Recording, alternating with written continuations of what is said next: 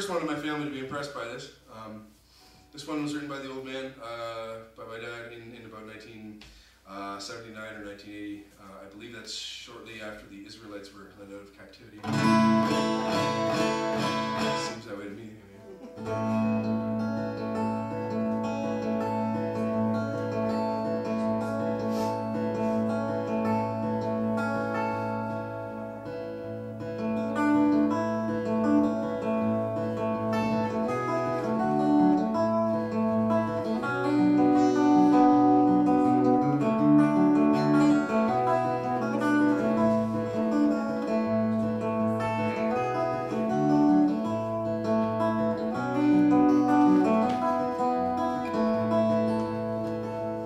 Watch the field behind the plow, turn to straight, dark roads, feel the trickle in your clothes, blow the dust cake from your nose, hear the tractor's steady roar.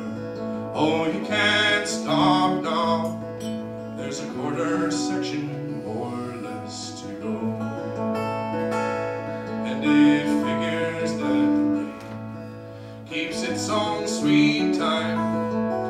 Watch it come for miles, but you guess you've got a while, so ease the throttle out of air. Every rod's a gain, and there's victory in every quarter mile. Poor old cruising down the road, the heartache, hail, and hoppers brought him down. He gave it up and went to town.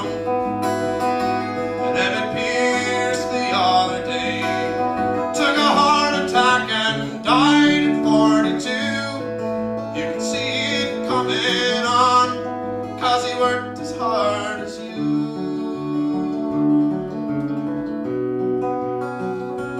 In an hour, maybe more, you'll be wet, clear through.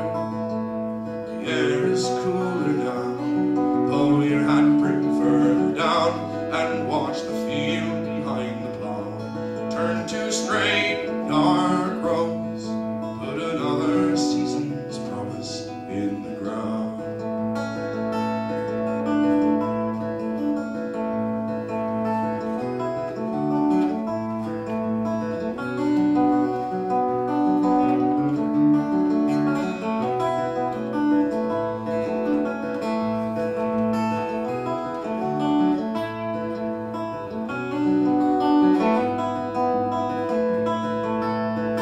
And if the harvest any good, money just might cover all the loans.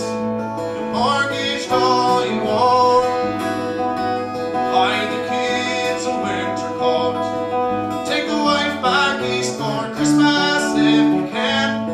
All summer she hangs on when you're so tied to the land.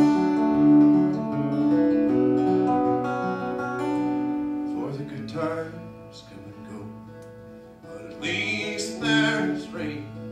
This won't be barren ground when September rolls around. So watch the field behind the plow, turn to straight, dark roads, put another season's promise in the ground. You want to try it a bit? Watch the field behind the plow, turn to straight, dark roads, put another season's promise in the ground. That's great.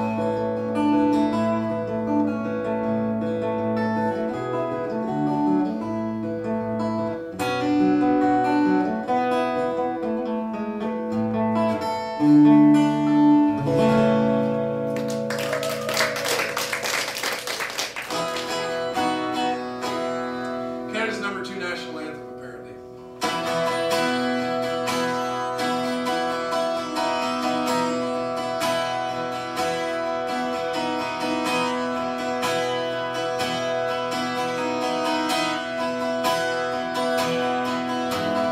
Westward from the Davis Strait, 'tis there 'twas said to lie.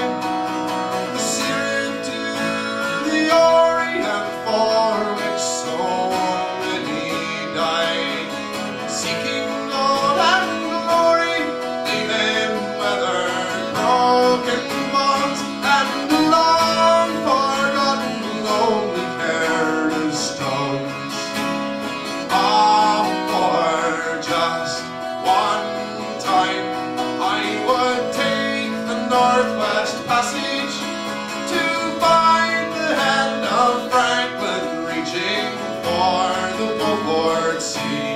tracing one warm line through a land so wide and savage, and make a northwest passage to the sea.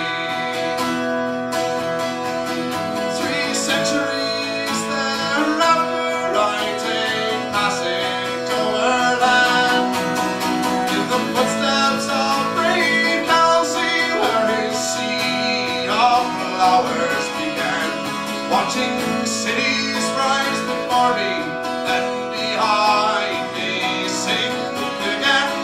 This tardiest explorer driving hard across the plain, for just one time I would take the Northwest Passage to find the hand of Franklin reaching for the Beaufort Sea, tracing one warm line through a land so wide and savage, and make the Northwest Passage to the sea.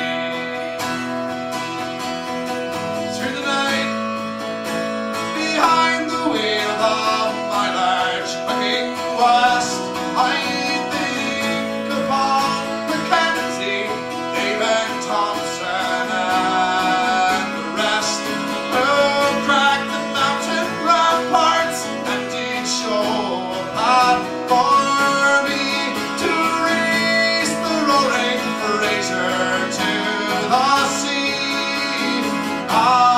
For just one time I would take the Northwest Passage to find the hand of Franklin reaching for the Beaufort Sea, tracing one warm line through a land so wide and savage, and make a Northwest Passage to the sea.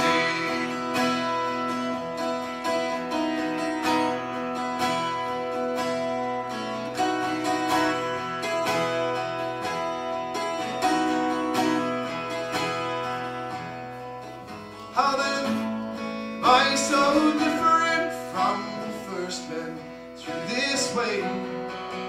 Like them, I